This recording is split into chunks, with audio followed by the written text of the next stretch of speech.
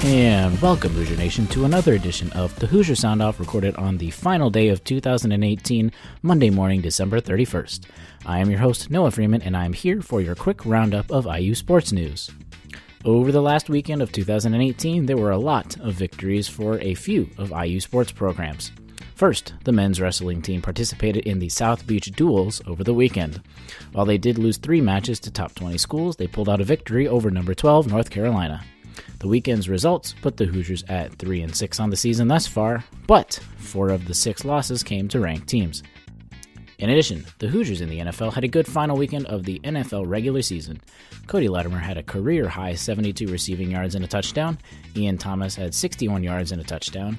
Tevin Coleman had 53 yards from scrimmage with a touchdown. Jordan Howard rushed for 109 yards and 2 touchdowns, and Nate Sudfeld had his first passing touchdown that went for 22 yards. The Hoosiers should have 7 players in the playoffs going forward. Speaking of weekend victories, the Lady Hoosiers won their first Big Ten game, and they won it on the road. They beat the Illinois Fighting Illini on Friday, 85-83 in overtime. The Hoosiers had 4 players in double figures and will face Penn State tonight at 7 o'clock p.m. Eastern in Bloomington. Penn State is currently 7-5. Indiana looks to start conference play at 2-0 for the first time since the 2010-2011 season. It would be the first time since the 2008 and 2009 season to start 2-0 with both a road and a home victory. Lastly, the men's basketball team will finally have a game this Thursday after their break.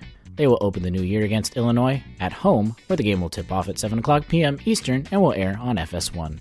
ESPN gives the Hoosiers an 88.5% chance to win, while KenPom gives the Hoosiers an 88% chance to win, predicting a score of 80-67. The Hoosiers are currently number 24 at the time of this recording, but have been around number 25 throughout the week. We will have to see how the AP voters rank the Hoosiers after no game this week, but a few losses on the teams around Indiana will also play a role in their ranking this week.